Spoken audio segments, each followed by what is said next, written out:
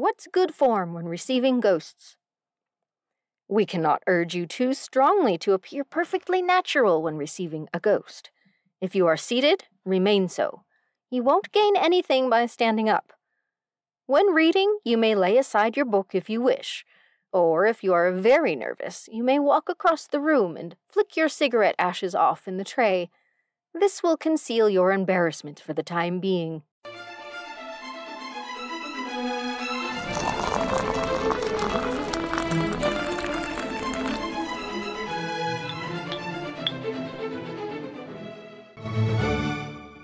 Good evening, and welcome to History Obscura. I do hope Minnie was a good little host last weekend and remembered to share some tea and biscuits with everyone. No? Oh, that Mew.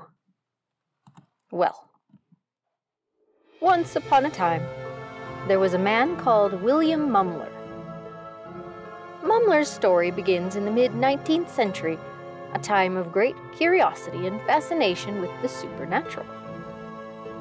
Mumler was a humble photographer living in Boston, but he became known for something far more mysterious: spirit photography. His first spirit photograph was apparently an accident, a self-portrait which, when developed, revealed not only his image but that of his deceased cousin. Mumler then left his job as an engraver to pursue spirit photography full-time. It was certainly the right time and the right place for such an art, as the American Civil War was in full swing. Families throughout Boston, and of course the rest of the country, had lost friends and family members.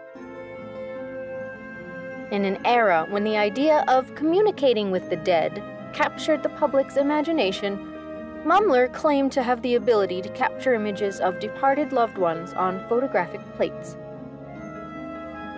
The spirit photos depicted his clients alongside ghostly apparitions or transparent figures. These images were purportedly the spirits of deceased loved ones or other supernatural entities, such as spirit guides, captured on these photographic plates. In the photographs, they would pose in typical Victorian fashion, seated or standing, while a faint, ethereal figure appeared beside or behind them.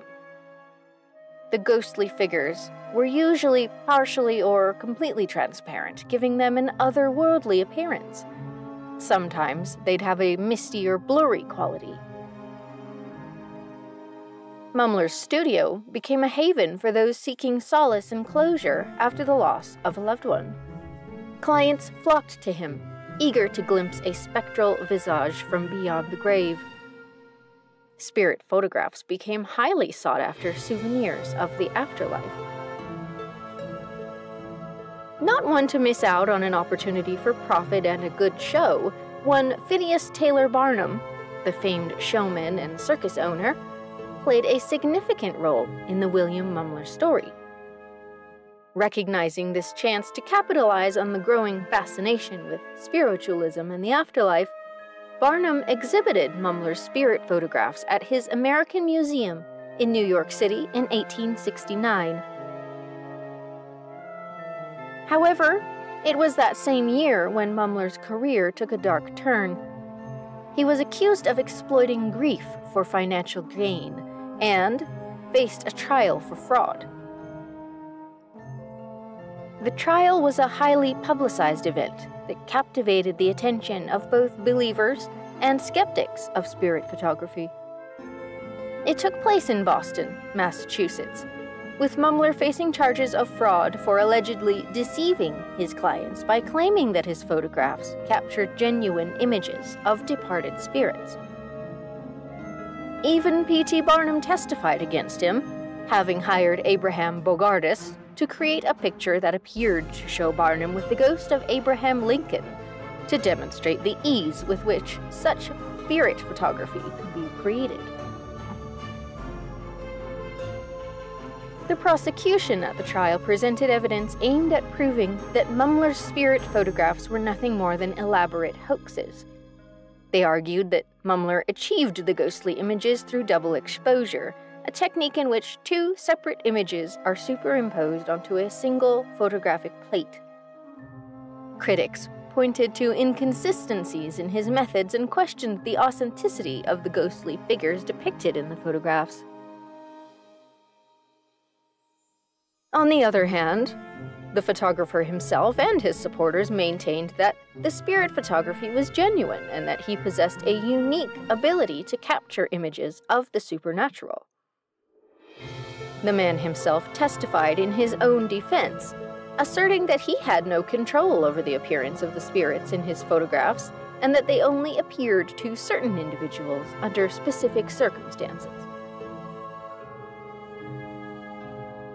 The trial drew widespread attention from the media and the public, with many eager to witness the outcome of this extraordinary case. In the end, the jury returned a verdict of not proven, indicating that while Mumler had not been definitively proven guilty of fraud, there was also insufficient evidence to fully exonerate him. Despite the inconclusive verdict, Mumler's reputation as a spirit photographer was irreparably damaged, and he faced continued scrutiny and skepticism in the years following the trial.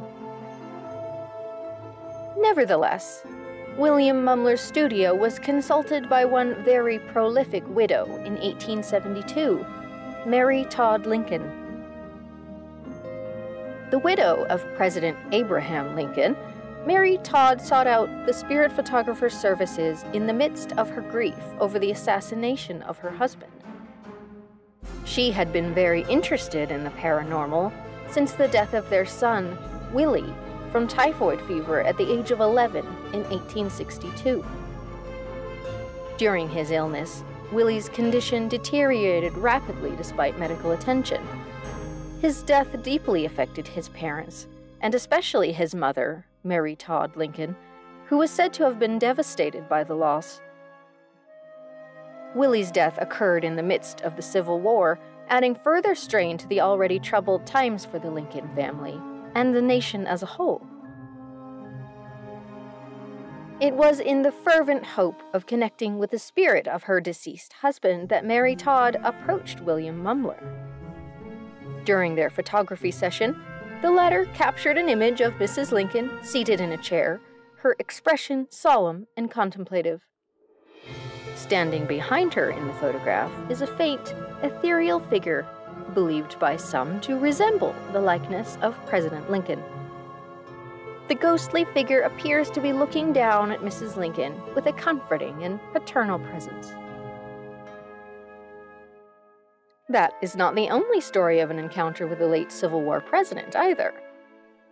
One such incident took place during World War II when British Prime Minister Winston Churchill was staying in the White House as a guest of President Franklin D. Roosevelt.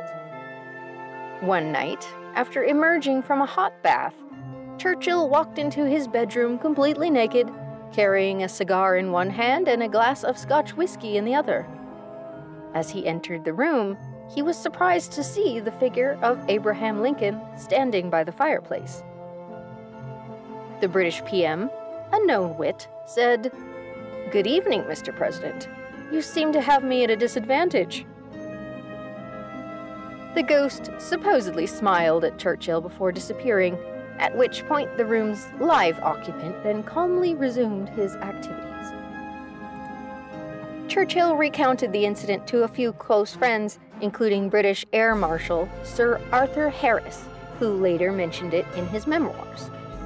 The story has since become a well-known part of the lore surrounding both Winston Churchill and Abraham Lincoln.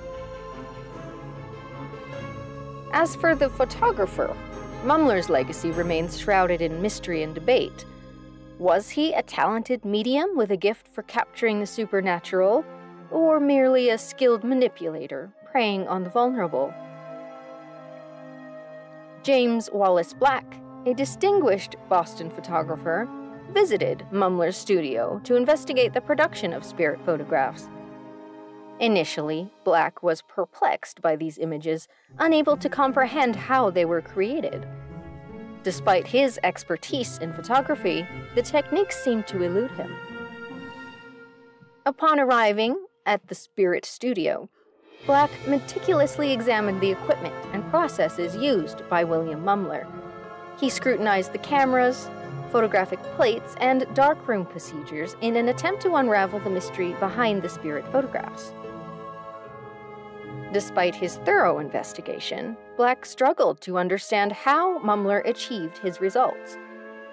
The images appeared to defy conventional photographic methods, leaving Black puzzled and intrigued. After the initial confusion, Black remained determined to uncover the truth behind these photographs and continued his investigation, conducting experiments in his own studio to replicate those of Mumler. Through persistence and meticulous research, Black eventually began to unravel the secrets behind the spirit photographs.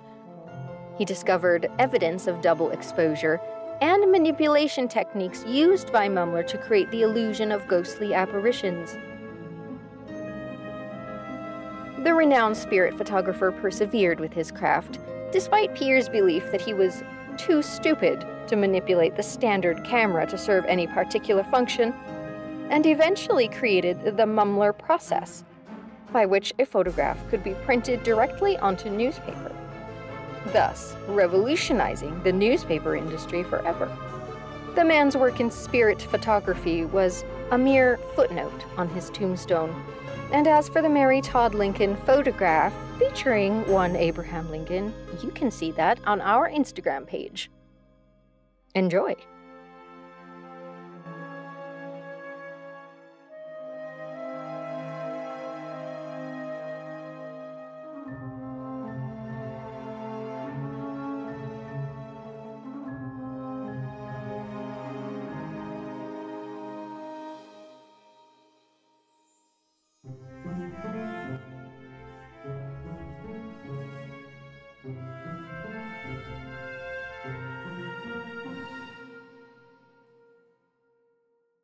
Thank you for joining us on this journey into the enigmatic world of William Mumler and spirit photography.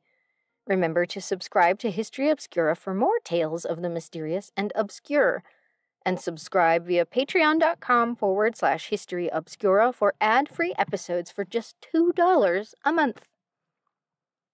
Thanks for listening. Good night.